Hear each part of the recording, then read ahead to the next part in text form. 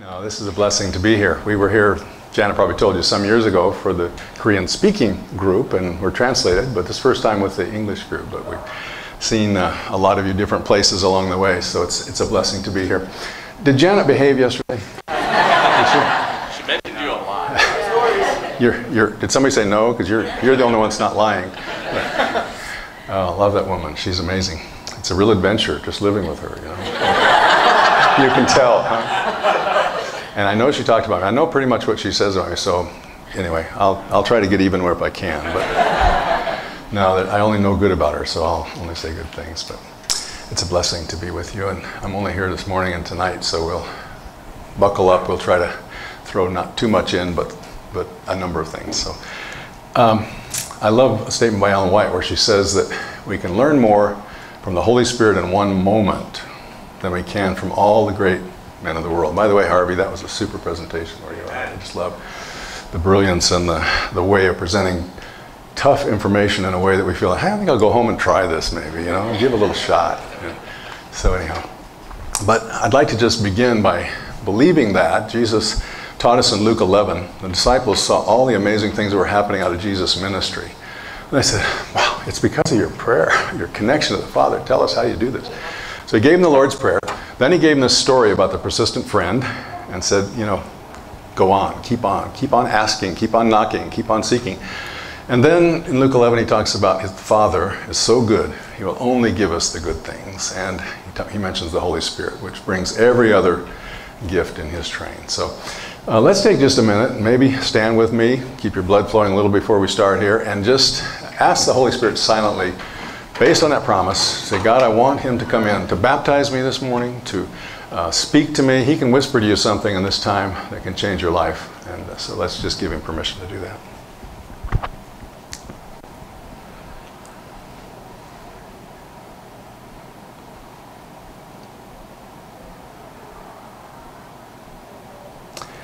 Lord, thank you. When you promise something, you always come through. And you said you always say yes to the gift of the Holy Spirit. Thank you, Holy Spirit, for the way you want to be all about us and in us, and to bring all the things into our life that we need so much to bear fruit and to be like Jesus. So help me, help us in this time to hear you speaking to us. In Jesus' name, amen.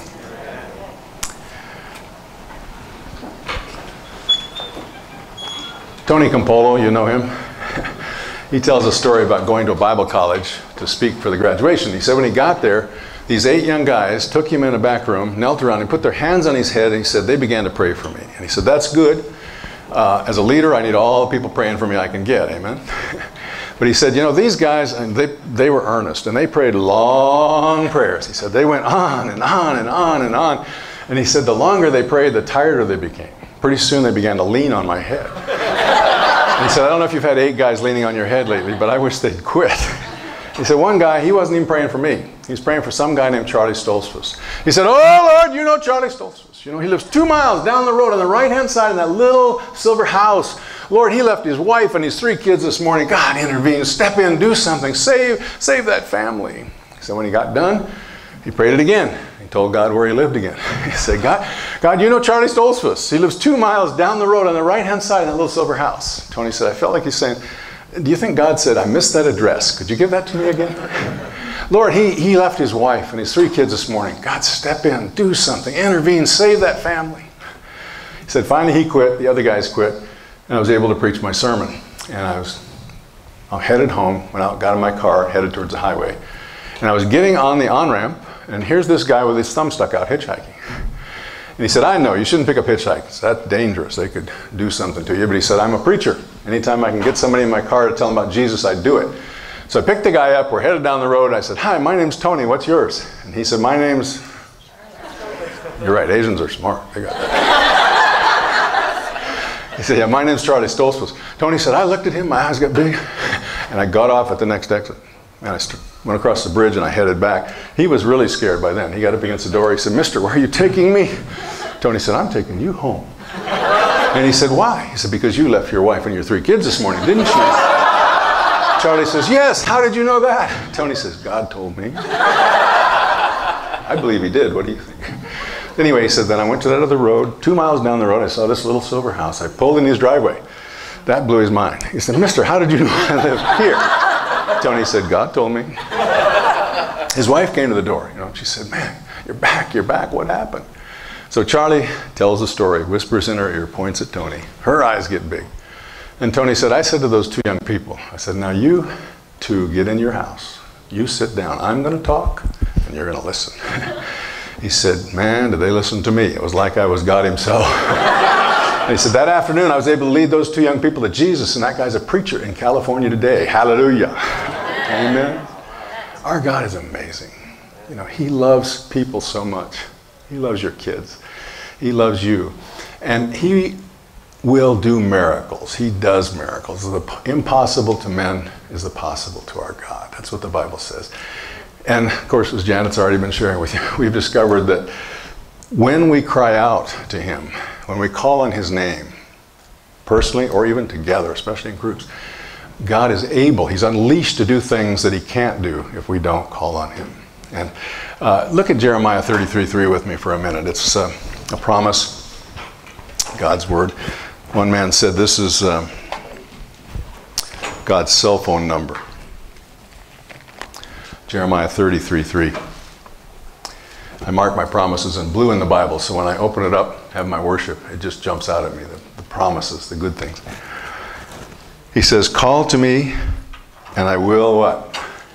"I will answer you." Do you believe that? Amen. Do you believe every time you call on God, he answers you? Every time?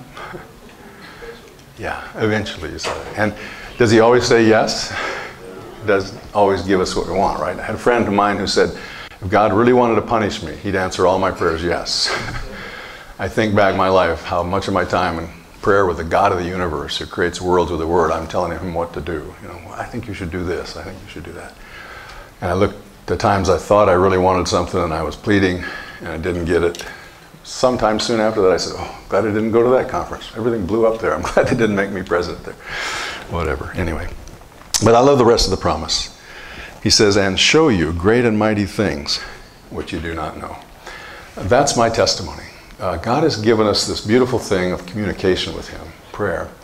And when we spend time with him, when we talk, when we pray, when we praise, when we listen, God has always shown us things. He shows us things about his own personality, his own character. He's funny, he's powerful. He doesn't answer prayer the way I think he's going to every time. He answers it differently because he's a creator. And it's like with Janet. If I take time to really talk to her and to really listen, then we have intimacy. Then we have a communication. And if Janet were here, she'd nod heartily when I say, one of my big problems is not listening well. I'm a man, administrator. I got a lot to say. When she starts talking, I think I know the answer before she started, And then I butt in and interrupt her. It really irritates her really bad. She can get angry. I don't know if you know that. She looks really sweet, but no. And rightly so. By the way, as I'm starting, I just want to say one thing about Janet. I was a young pastor, and I'll give you briefly my testimony in a minute, but I looked very successful. Came out of seminary, went to Chicago, youth pastor, they liked me. I went downstate, they wanted me to plant a church in a dark county, and we did. So I got called to Colorado, where I grew up, into a larger district. And then we wanted to get the laymen involved. We got our laymen involved. We had tremendous growth. So then they made me personal ministries director of the Rocky Mountain Conference at 30. That's successful, wouldn't you say? Successful pastor. Then, you heard Janet's testimony yesterday. 36, we were back in Pennsylvania. Been there a year. They made me president of the conference at 36 in North America. Wow. Successful young pastor, huh? But you remember the rest of her testimony? This successful young pastor didn't even know that his wife had died spiritually right by his side. That's not successful. Guys, we need to listen. We need to know our family. We need to know their spiritual heart, where they're at. She was going to church, taking the kids through the forum, but had given up on her own salvation, given up on ever really having a relationship with God. That's pretty hard to admit, but I know Koreans are a success-oriented culture. Success is much more than what we look like, what people in the world think when they see us. It really comes down to that relationship with God and the family and those things. So, anyway, I love this story by Tony because it does show that when we spend time with God He reveals things to us. And I've discovered that when we're praying together, if we take the time to really pray together, united prayer in groups, even twos or threes, that God sometimes reveals things through each other. He teaches us. There's a balancing. Ellen White says there's more power in united prayer. Why? Because of the unity of heart and the oneness of purpose. And she says we don't get extreme if we have some other people to help balance us back. We may be off the track on something, and having some other people that we meet with and talk to God and watch the answers to prayer makes a big difference. I don't know how it works, but I know Angel Rodriguez, who used to be the BRI director at the GC when we first got there. One day we were riding along on the way to a big meeting in Nigeria. We were talking to him about prayer. He said, I think we ought to do a big theology of prayer in the church, because he said, how does it work? What is it? How does it really take place? And he said, one thing I know for sure, there's the great controversy going on, and every war has rules of engagement. And he said, I know with my heart what the Bible says, that prayer is one of the rules of engagement God set up in the great controversy. And it says, some things you have not because you ask not. And one of the rules is that we don't get some things that we don't ask. We don't unleash His power unless we're crying out to Him and calling on His name together. So, by God's grace, I want to be a person who takes advantage of everything God is giving me. And I want to take just a minute and go to a very familiar passage with you, John 14 and 15. You know it very well. So why would I take our time this morning to talk about it?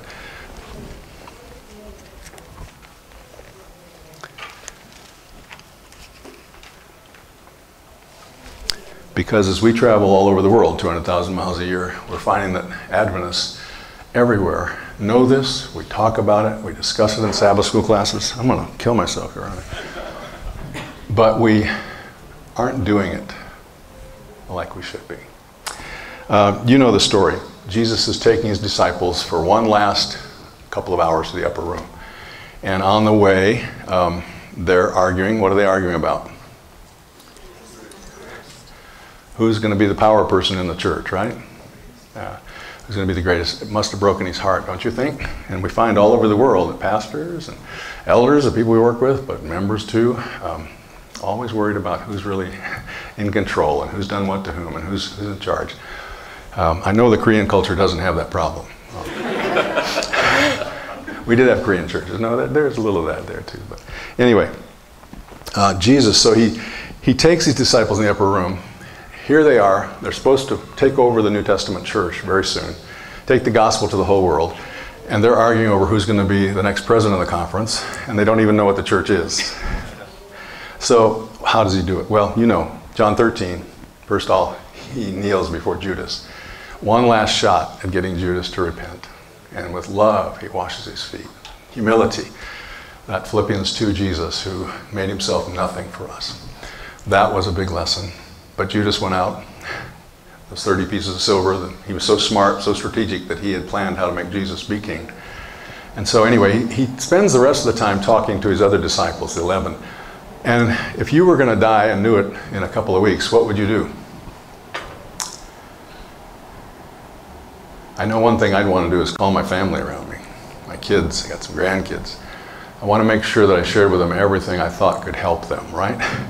Wisdom I'd gained over all these years, and how to get to heaven for sure by God's grace, and all those things. And that's what Jesus did. And these words in chapter 13 to 17 of John are a summary of Jesus' most important teachings, His greatest burdens, what he wanted to say to them to help them be converted after the cross and to be able to take Pentecost to the world. So that's what He talks about. And what do we find there? Look with me. Got John open. I love the way he starts. Well, chapter 13, it says He loved them to the end. And that's the big story, that Jesus was loving them, still loving them. But the disciples were fearful. They were worried. Jesus said He was leaving. They were arguing. They were selfish. But He says to them first, 14, 1-3, you could quote it with me, let not your heart be troubled. You believe in God, believe also in me. In my Father's house are many mansions. If it weren't so, I would have told you. I go to prepare a place for you. And if I go and prepare a place for you, I will come again and receive you to myself, that where I am, there you may be also. He gives them assurance of salvation. I hope all of you here at camp meeting this week have it, that you know you're right with God at this moment. We can lose it. We can turn away. We can get divorced. But if you don't know for sure that you have eternal life, It can mess you up and your kids and people you're trying to witness to. It just doesn't work to say, come and join my church and give up meat and everything else, right, Harvey? And maybe you'll make it. If you don't sin just before you get hit by a bus, you probably make it okay. No, that's not the message. The message is adoption. It's marriage. It's a covenant relationship we enter with him. And Jesus' righteousness covers us. And he is building a mansion for us. So no matter what we got here, it's coming good. We're going to be a joint heir with Jesus who has everything. Amazing. Amazing, the gospel. So that's what he starts with and gives them that hope. And then I want to get to verse 12 to 14. There's so many other things in here. He talks about the Holy Spirit, talks about love and obedience. But he talks about something a lot, verse 12 to 14. Most assuredly I say to you, he who believes in me, the works that I do, he will do also, and greater works than these he will do, because I go to my Father. And then these promise, it's said twice, whatever you ask in my name, that I will do, that the Father may be glorified in the Son. If you ask anything in my name, I will do it. Do you believe that promise? Do you believe that? Greater works than Jesus did, in extent. Not in raising people from the dead is pretty big, and saving the world was pretty big. But we can be doing amazing things, and should be in our churches, in our world. I don't know if you have the handouts, but in that first sheet on statements on prayer and empowered ministries, number one statement, Ellen White in Acts of the Apostles says that every believer today should be doing what the apostles did in the book of Acts. Wow. What did they do? Got in a room, confessed their sins to each other, prayed, praised, and then Pentecost fell and they were healing people, handkerchiefs, healed people. They raised folks from the dead. There was, don't have money, but get up and walk away. They spread the gospel in 25 years to the whole world. Amazing, persecuting culture. And we're supposed to be doing those kind of amazing things. How is it in your church? How is it in America? And we just got back from Kazakhstan and the Istan countries. How is it in the Adventist family around the world? But notice this promise is amazing. Whatever you ask in my name, I will do. Look at chapter 15:5, and this is the one we quote, we talk about in Sabbath school all the time. I was looking at the vines driving in today. I'm the vine, you're the branches. He who abides in me, and I in him, what? Bears much fruit. You will bear fruit. For without me, you can do how much? Nothing. You guys know Korean? I don't know if you do. What's nothing in Korean? You don't know Korean, do you? Second, third, fourth generation. The word really doesn't exist. It doesn't. Okay, so it's nothing's there. Nothing's there. Okay, so it's that nothing. Anyway, do you believe that? Without Jesus, we can do nothing? Do you really believe that? That's a big question, isn't it? And we talk about it, but we don't live it, really. Mark Finley said to me probably 12 years ago, he said, Jerry, I travel this world, and if anybody travels a lot, it's Mark Finley. He had to stop or he'd died. But anyway, he said, I travel everywhere, and Adventists are working, trying to do the mission everywhere. He said, Adventists work hard. I don't think they could work harder if they tried. But he said, we're just not taking time to connect for the power. Just not taking time to connect for the power. I don't know how it is in your life, but I know how tough it is for me. I got a conference call at 10 tonight because someone's in Europe and someone's in Australia. We're all trying to talk about publishing a book, and we're all trying to find some time when we might still be awake and wake up in the morning and somebody in Asia needs something and office is closing in an hour. Should I pray? Should I have devotions? Or should I get that to them? You're faced with all these kind of things all the time. And then verse 7 and 8. If you abide in me and my words abide in you, you will ask what you desire, and it shall be done for you. There's number 3. By this my Father is glorified, that you bear much fruit. So then you will be my disciples. He talks about love, keeping his commandments.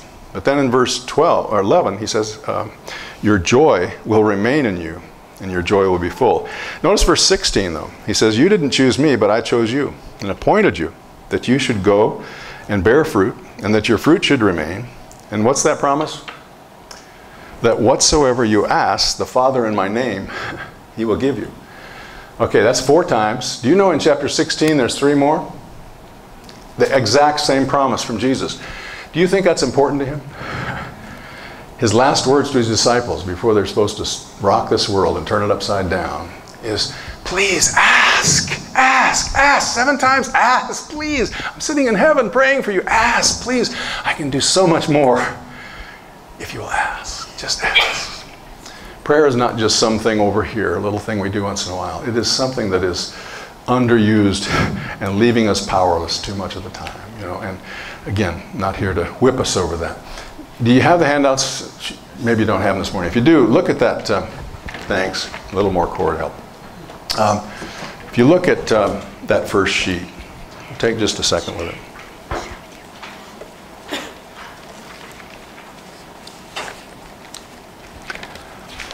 Statements on prayer and empowered ministries. These are some of my favorites from Ellen White. You still believe in Ellen White, do you? I tell you, before every great event in history, God has sent us a major lifetime of prophet. You think he wouldn't before the second coming? And just read her again if you're wondering. That just power comes out of it all over. Anyway, there's that first statement, number 1. All that the apostles did, every church member today is to do. Number 2 talks about that revival of true godliness, which is our greatest need in every culture, every place, and it is. Did you find it's on the very first sheet when you open your handouts? Most of you don't have it, I guess. But anyway, but it ends up saying our work, our greatest need is a revival of true godliness. Okay, and it's not some other task, but it's the spiritual change and revival and reformation. But she says our work is to get the Holy Spirit by confession, humiliation, repentance, and earnest prayer. And the last sentence of that paragraph says a revival that is our greatest need be expected only in answer to prayer. Number 3 says at the sound of fervent prayer, Satan's whole host trembles. Hallelujah. Anything that makes Satan's host tremble, I want. And she says prayer. Is it because we're calling on the God of the universe and somehow it's unleashing his power in the universe? But number 9, it's kind of long. If you don't have it, just listen carefully. But it convicts me every time I read it. She says an intensity such as never before was seen is taking possession of the world. Amusement, money-making, the contest for power. In the very struggle for existence, there's a terrible force that engrosses body and mind and soul. Is that true? Are we sucked into this world? So much going on. She says, in the midst of this maddening rush, God is speaking. He bids us come apart and commune with him. Be still and know that I am God, Psalms 46:10. And then this paragraph, she says, many, even in their seasons of devotion, fail of receiving the blessing of real communion with Jesus. We're in too great haste. We hurry, with hurried steps, we press through the circle of Christ's loving presence, pausing perhaps a moment within the sacred precincts, but not waiting for counsel. We have no time to remain with the divine teacher. With our burdens, we return to our work. What is that? Enough time to wait for counsel. Our Bible's open, praying with a Bible open. God's speaking to us through that, speaking to our hearts. Repentance we need, or plans that we need for the day, or whatever, like he did for Jesus, pleading for the baptism of the Spirit. She says these workers can never attain the highest success, there's what we want, is success, until they learn the secret of strength. They must give themselves time to think, to pray, to wait upon God for a renewal of physical, mental, and spiritual power. We need the uplifting influence of his Spirit. Receiving this, we're quickened by fresh life. The weird frame and tired brain will be refreshed. The burdened heart lightened. How do we get really refreshed? Jesus stayed up really late, got up really early, but he was plugged in like a cell phone charger, right? And he came out energized and charged. I want that. Not a pause for a moment in his presence, but personal contact with Jesus. To sit down in companionship with him. This is my need. How about you?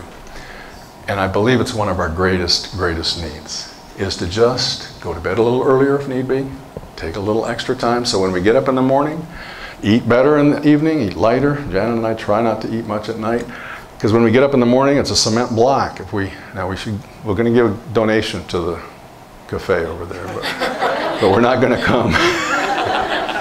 Because I have a really weak will when it comes to desserts. Anyway, let's not talk about that. You'll be picking on me tomorrow. Anyway, okay, not here to just whip you with that, but it is so key to our joy, our happiness, to everything. Jesus came at it. Abide in me, please abide in me. Let me abide in you. When that happens, you'll be filled with joy. You will obey my commandments. You will see your children change. Things will be happening. Everything will come together when we really connect like Jesus did, like Paul did over and over, talking about prayer. So, when I was a young guy in Colorado, personal ministries director, I went to a meeting up in the lodge. And Janet wasn't with me. There were 2 beds there. In the middle of the night, I had a dream. And it was virtual reality. I was sure it was happening. You've had them. And in the other bed, I thought it was not Bob Rice, the educational guy, but it was my wife, Janet. Yeah, so I began to get excited. I like Janet. I love Janet. So I got up in my sleep and began to sleepwalk across the room towards poor Bob, thinking it was Janet. And I ended up standing over him in the darkness of the night. We were both asleep. He was sound asleep. I was too. I thought it was Janet, so I began to crawl into bed with Bob. That was my most embarrassing moment in life. And Bob, he's got a great sense of humor. He said, "Jerry, I won't tell a soul." I said, "No, Bob, I'm telling everybody at breakfast before you get a chance to tell it your way." And that's what I did. I called all the pastors together and I told them about my sleepwalking experience. And I tell you that today because as I look back over my spiritual journey in my life, God has been so good to me. But I realize how often I thought I was awake when really I was asleep. You hear me?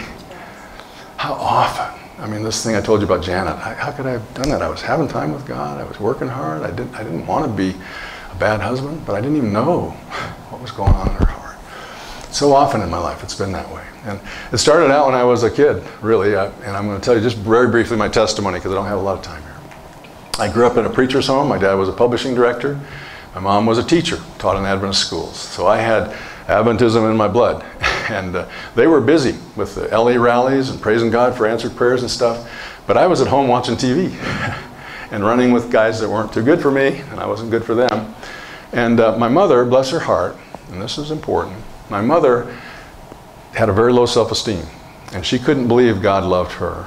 And she knew she was such a sinner, and she didn't believe she'd be saved. So Dad was out on the road. He was grace-oriented. He believed in assurance and salvation. But Mom was at home with me.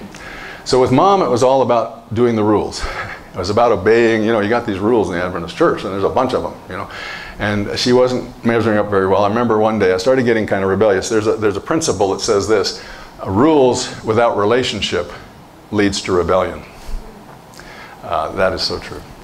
And I began to get rebellious, and she saw that happening. She said, "Jerry, listen, you know the rules. You know what you should be doing." She said, "You can be saved," but she said, "I'm not going to make it.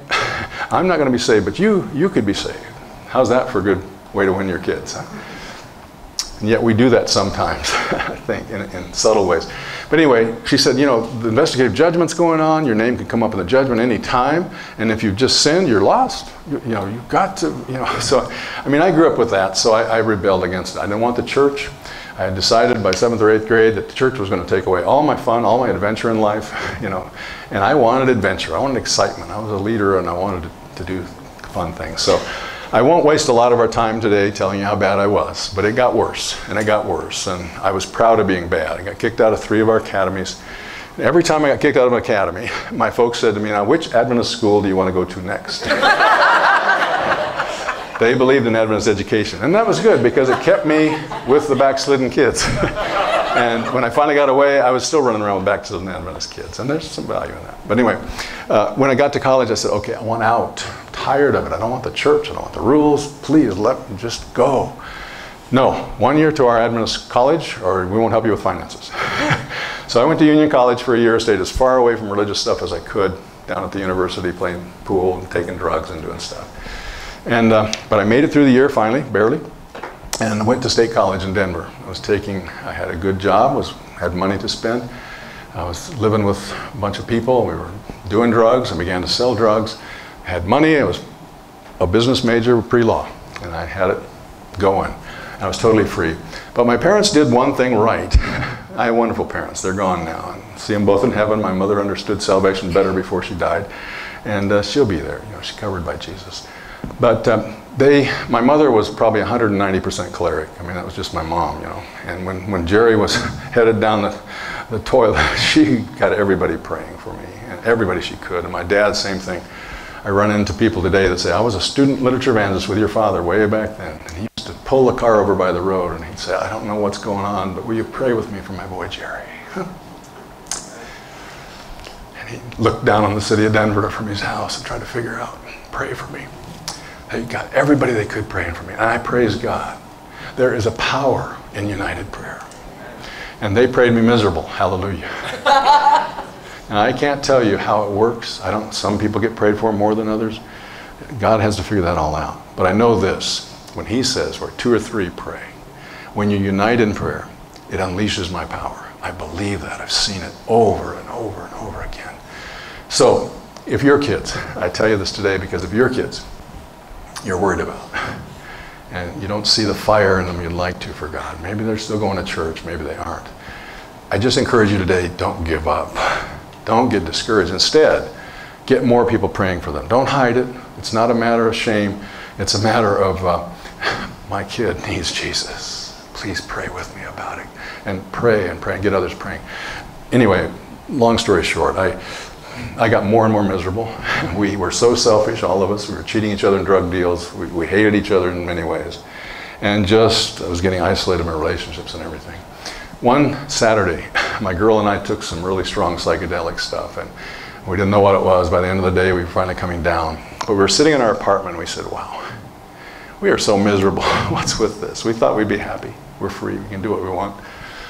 And as we talked together, the Holy Spirit was there, and he was the evangelist. And he reminded us of all that training, this VBS you're putting in your kids. That comes back. He says, train up a child in the way they should go. And when they're old, they can't get away from the training. We can't force them to be saved, but we sure can make them miserable. Amen? That's right. So you're doing a good thing. Keep those kids in VBS and school, Pathfinders, the whole deal. I got kicked out of Pathfinders. I didn't even get that. Anyway, but that night, we started thinking, and God led our minds to think about what we were looking for. And we realized that everybody who treated us good, no matter how bad we treated them, were Adventist Christians. And I praise God for that. The little lady brought us food at the apartment. The Bible worker, he was a red-headed ex-alcoholic, wild and crazy, hot temper. Dad had him in the LA work, and he said, go get my boy. And he came to the apartment, and we were not nice to him, slammed the door in his face. He said, I was going down the steps of your apartment, and I said, God, I don't care, let him go to hell. And he said, God grabbed me and said, get back up there. So he came back up, knocked on the door again. I came to the door, and he said, buddy, listen, someday you're going to need me. And when you do, here's my number. Put it in my pocket. And so anyway, that night we thought about all that. Our parents had treated us good no matter how we treated them. And late that night, we decided, you know what we're looking for is love. And we remembered that God is love. So we decided to give Jesus a chance. He said it was 3 in the morning when we called him and said, come on over, we want to start talking. And we did. And God changed my life just in time. We were selling cocaine on the back streets of Boulder. Treasurer's kid had been killed in a drug deal. We were talking about needles because we get a better high. Just that close. And yet God has let me lead in this church. He's amazing.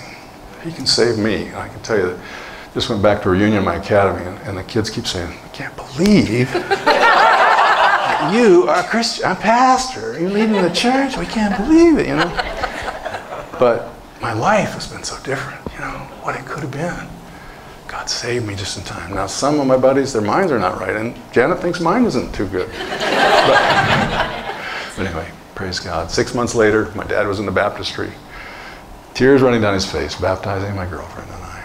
And, you know, at that point, I thought, you know, there isn't time to go to school. I don't know what I should do. And I began to feel maybe I should be a pastor. I should work for God somehow. I thought, but there isn't time. He's coming soon. Don't you feel that way somehow? You know, he's coming soon. And so I didn't know what to do. God was so good to me. 6 months later, I cut my hair, my long beard, I'd come out of rock music and everything, went back to Andrews, walked on the campus, looked like a preacher. And the guy in charge of all the Christian activities that year, he talked to me and said, oh, you're going to take theology. He said, we're on a revival here. We're going to take 13 groups of 12 or 13 kids each. We're going to pray and sing and be in small groups. Then we're going to go out every Sabbath. And by next spring, we're going to hold evangelistic meetings, student evangelistic meetings. He said, would you coordinate all that for us? And I said, yeah, okay. So, you know, I didn't know how to do that too well. I knew how to sell stuff, but, you know, anyway. But God put me to work right away. Praise God, and it saved my soul. Total member involvement is important to get involved. So much more I could share about that, but I won't right now. I tell you, the next day, my worst friend running a porn studio showed up at my apartment. Had never been there. A 6-pack of beer. Just wanted to spend some time talking. And he began to drill me. He said, he knew how to get me, because the one thing I didn't want to be was mommy's boy. And he said, you know what? You've just been indoctrinated by your mommy. He said, there's no God. It's all cyclical. It just starts simple, gets complex, back to simple. Man, the devil knew how to put a dart, arrow in me. But we decided to give it a chance, and we kept walking along, and he did save us. And I got a lot of scars. Things happened I won't tell you about because I don't have time, but I became perfect probably 3 years later. It's been wonderful. No, my life has been a mess just like yours is. And God is so good. He keeps waking me up. I've been president of a conference, sitting in a committee, and all of a sudden I feel the Holy Spirit saying, you're going to sleep again, man. You're becoming a bureaucrat. Think with my eyes. See the vision of the book of Acts again. Even now, I pray I won't become a bureaucrat. You said I'd carry out policies. That's the last thing I've ever wanted. We're out there trying to help pastors and their families have real spiritual revival. I just got back from Istan, and those countries, man, they are so weak in Adventist membership. Persecuted every country, just about. Afghanistan, 30 million people, no Adventist member there. It's God's church needs a major waking up, but we need to be awakened. And I believe this week is a chance again for me to be awakened. Thank you for letting me come. It's not a great privilege for me to be here. It's every time Janet and I share, we are blessed the most. That's how it works. And anyway, what I want to share in the last few minutes I have is burning in my heart then was that I thought Jesus was coming so soon I probably couldn't go to school. Well, it's been a few years. Huh? So how are you dealing with that question? Do you believe he's coming soon? Really soon? How soon? That's the question. Is this thing hundreds of years off and we just go ahead and live our lives good here and make sure we're confessed up before we die? Is that the way to live? Is that the way we have success? And I struggle with that. And when you look at the signs in Matthew 24, I don't have to preach a sermon on that to you, do I? Political upheaval, men's hearts fearing them for fear, terrorism, disasters, and on it goes. The sinfulness of the world, the political upheaval. Hi, oh my goodness. I won't say anything more about Janet today. I've been very good, Janet. Anyway, and the papacy? What about the papacy? All the false Christ, false religions, we could tell you about all these countries. And the papacy, 2008, financial crisis, what? They're saying, hey, we need to get rid of Wall Street. They're greedy. You need a moral religious power to run the economy of the world, right? And they've been giving their resume at every G20 since. We're the Catholic Church. We can run it. And calling for the Sabbath, calling for all these things. Now for everybody to come back home. Calling the Protestants in America, come back home. We'll settle the differences later. October 31st on Luther's 500th. Here you have the Methodists, the Lutherans, the Anglicans, all signing an agreement that we agree with the Catholics on justification by faith. God help us, And what did Ellen White say? This last sign? The Adventist Church will be Laodicean. We can give you testimony. There's wonderful people all over this church in every spot, Adventists. But also we are lukewarm. And we are worldly in so many ways. And again, an economic, religious power that's going to be Revelation 13. It's all in place. Everything's in place except one thing. What's that? One sign. What is Matthew 24? Is it one sign that has not been fulfilled? What is it? Yeah, this gospel of the kingdom be preached in all the world, and then the end will come. How are we doing with that one? How long will it be before Jesus comes? Huh? What do you think in your life, in your church? What does God say to us today? And I've been thinking about that, chewing on a long time. And we had a global mission conference about 3 years ago at the GC, and they brought in good news about what had happened the last 25 years. We've entered a lot of dark territories. We're in all these languages. The news was really good. Every 28 seconds, somebody's being baptized an Adventist in the world. Hallelujah. Every 2.5 hours, a new church being planted. 3,000 plus members a day joining this movement. It's amazing. This came out of a little group of people with no education, no money, disappointed, mocked by everybody because Jesus hadn't come. And when they got the vision and they understood what it was about, Jesus said, now go to the whole world.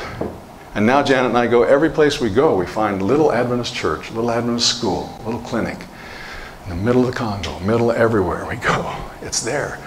It was impossible, but it's happening. We're in over 900 languages and 200 and some countries out of 230. The news was very good. We've made a lot of progress. But then came the bad news. The archives and statistics people. How are we doing in the world? Still 1.8 billion people have never heard the name of Jesus. out of 7 billion. 1.8 billion never heard the name of Jesus. You know, North Africa, Middle East, that union, we were just there a couple of months ago. We have 4,000 members, 500 million people in those countries. And you know, religious freedom is not their strong suit. How long will it take to reach all of those people in those difficult, persecuted countries? Islam countries, again, 100 million people, 30 million in Afghanistan, no religious person from Adventists there at all. Over and over, these big cities, 5 million. Maybe we haven't even entered. So, is it going to be hundreds of years? Then you go on up through Pakistan and India, China, over half the world's population, that 1040 window. And we don't do so well there. 95% Hindu, 95% Muslim, 95% Buddhist, secularism. We're just in Japan, a very small amount of Christians there. So, am I here to discourage you? No. Again, Janet and I have been so many crazy places, and we try to go wherever God sends us, the most difficult areas. We were in the heart of the Congo. The Union president wanted us to go there. It was great. We flew into this little grassy field in the middle of nowhere, and here were the Adventists in their Dorcas uniforms and their Pathfinder uniforms, marching, drums. It was like the king had come to town or something, you know, and in the middle of nowhere. We couldn't get out of there. The plane only comes in once a week. The Union president forgot to tell us that, so we had to get a four-wheel drive and drive out of there, and it was a bad story, a long story. But we broke down because of the big ruts and everything in this little village, pygmy village, and one of the Congolese guys said, I think there's a little church up this road. So we walked up the road. Sure enough, pastor's daughter comes out to meet us, welcomes us. There's a little Adventist church and a school, only one in the community, next door. God has done amazing things with this movement, but the challenges are just unbelievable. And so, how long will it be? Jesus told us through the prophet he wanted to come back in the 1800s. So we're not waiting on his sovereignty. We're not waiting on some date he's got set. He wanted to come in the 1850s, 1888, 1901, if people had responded. So, I'm in Tanzania. Several hundred members there, or leaders we're talking to. And I didn't plan to say this, but I did all of a sudden. I said, you know, we were just in the Congo, thinking out in the middle of nowhere. We were almost kidnapped later that night, by the way. Gun people across the road. We're driving after dark to catch up, and they wanted the white people. But God saved us. So, talk about adventure. You know, I said when I was in drugs, I was looking for adventure. Yeah, God is the most adventure in his life. But anyway, I said to these guys in Tanzania, I said, you know, if the president of the U.S. were killed today, assassinated, how long would it take for everybody in the Congo, everybody in Africa, everybody in this world to know that, do you think? Barack Obama at the time, if was killed today, how long would you say, if Donald Trump was shot today, how long would it take for every person in the world to know that, do you think? Huh? One guy said 2 days. People laughed. No. Somebody else said 1 day. They laughed again. No. Hours. People in Africa say, well, shortwave radio, everything, if something major happens in the world, in a few hours, the whole world will be talking about it. So, if God wanted to come back well over 100 years ago, in the 1800s, and with one or two big miracles in the middle of this Adventist movement, would have everybody in the world talking about our message this week, why doesn't he do it? What is he waiting for?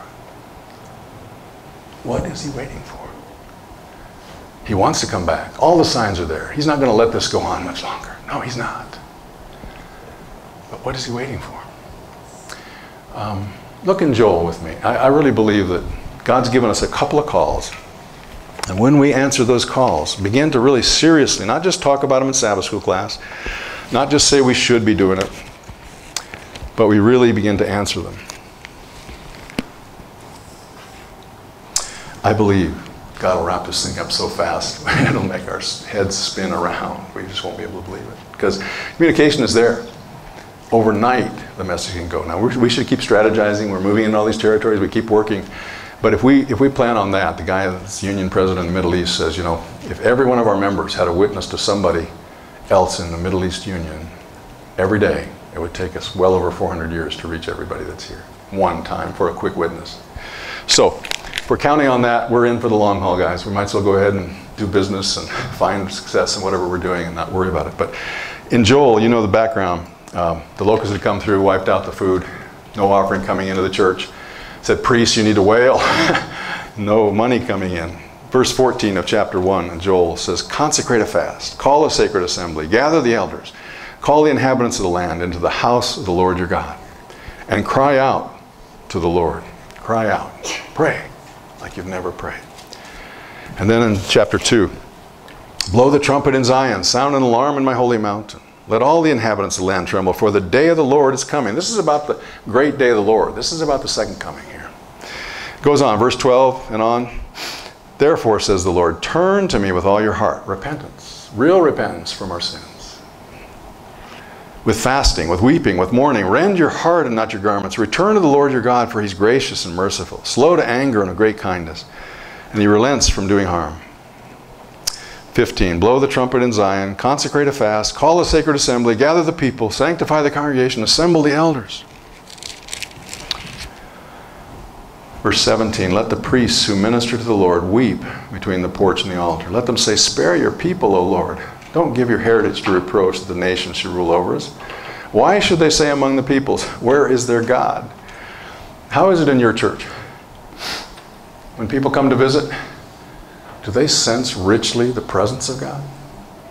Or do they go away saying, good music, well-organized program, good sermon, catchy, good stories? Or do they say, man, God is doing stuff here. He's changing lives. Miracles are happening. People are being healed, just like the book of Acts. Pray, repent, and draw near to God for his baptism of the Holy Spirit. I hope you do read that book Janet gave you. It's powerful. We got a testimony of Dwight I put over there on the table today. You can get his own testimony, how it's changed his life, his family, his ministry. So powerful. It starts a little slow, but by the time you get to the end, it's moved you. And it's changing lives. Anyway, okay, so John Maxwell, you know who John Maxwell is? 5 more minutes? 5, okay. You know who John Maxwell is? He's a church growth leader in North America. He's written a lot of books, dynamic guy. He said, you know, in the book of Acts, the disciples, and that's what Jesus told them eventually was, don't go anywhere until you waited in Jerusalem and you've been baptized by the Holy Spirit. Don't go and try to do this message. Don't arguing over who's the greatest and all this stuff that's in you. No, when you're converted, when you spent time in the upper room, when you're of one accord, you put aside the differences, then the baptism of the Spirit will come on you. And then when you go, people will be broken and converted, and that's what happened. 25 years they took the gospel to the whole world. No money, no degrees, no education, nothing except Jesus and his resurrection power. That's what Paul said. I finally figured that out. It's not about how much I know or how zealous I am. It's about a real relationship with Jesus and experiencing the power of his resurrection. You know? And he said, besides that, he said the disciples spent 10 days praying, 10 minutes preaching, and thousands were converted. He said in the Christian church today, we tend to spend 10 minutes praying, 10 days, 10 weeks preaching, doing evangelism, and we're thankful if we get anybody. A.W. Tozer said it like this, 95% of what we do in the Christian church today would continue on if the Holy Spirit was not there, if he was withdrawn. And we probably wouldn't notice. Huh? We have got the programs, we've got the methods, we have the orders of service, we have evangelistic tools, we have centers of influence, we got everything. The problem is we don't have the power.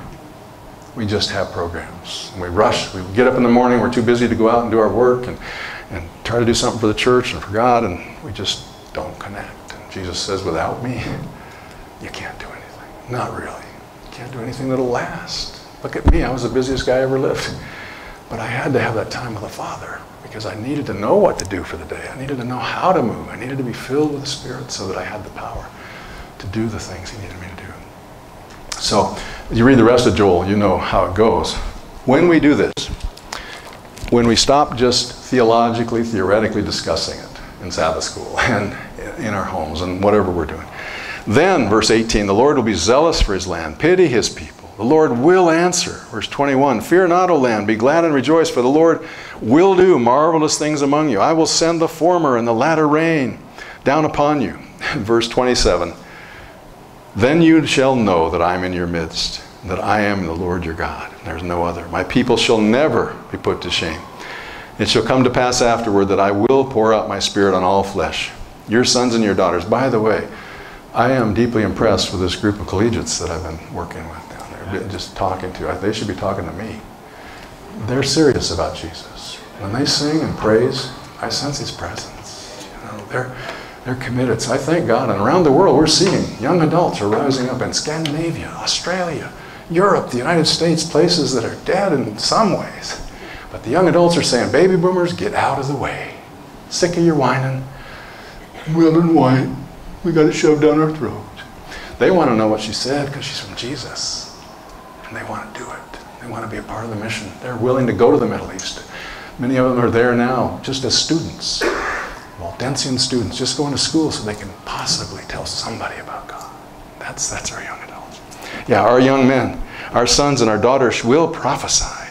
Our old men, that's me and Janet, will dream dreams. Your young men will see visions. Also my men servants, my maid servants, I'll pour out my spirit. And I will show wonders in the heavens and in the earth. Ellen White said, when Protestants reach their hand across the gulf to grasp the hand of Catholicism, the very next thing that will happen, we're there. They're doing it. Whole congregations are standing and applauding the Pope's call to come back home. When that happens, she says, the very next thing to happen is Satan will pour out his miracles. Satan is going to bring fire from the sky. He may raise people from the dead. I don't know what he's going to do. But God's miracles are coming in right behind. It's going to happen. And when those miracles pop, when we do raise somebody from the dead with their faith in God, and when He does some amazing things in this Adventist movement, the world is going to be talking about it very, very soon. And this message can be finished overnight. And it's going to happen. I believe God is ready.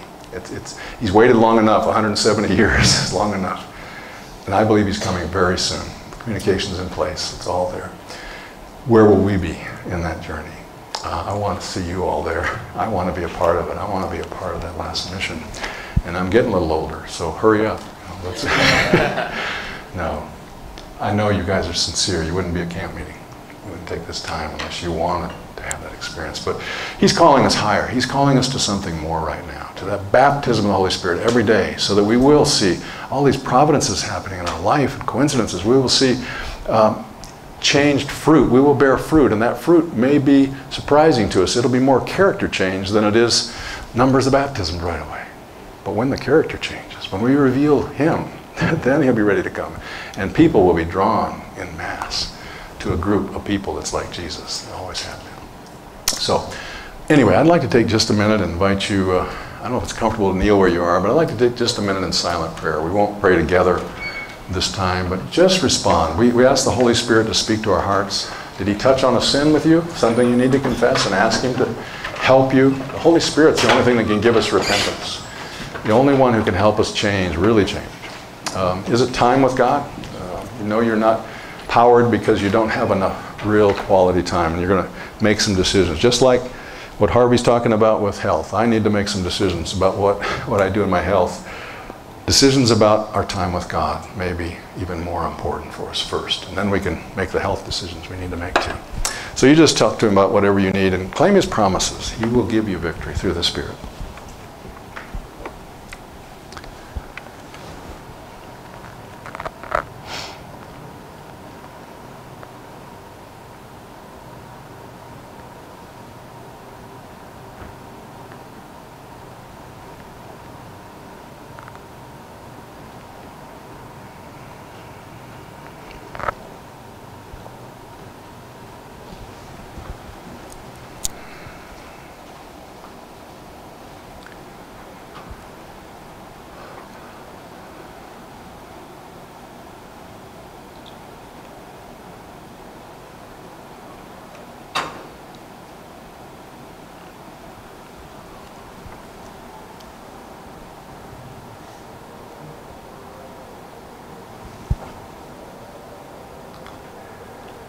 I was claiming that promise again in Ezekiel 36, 25, 26 this morning. It goes right along with the baptism of the Holy Spirit. It says that you will sprinkle us with clean water and we'll be cleansed.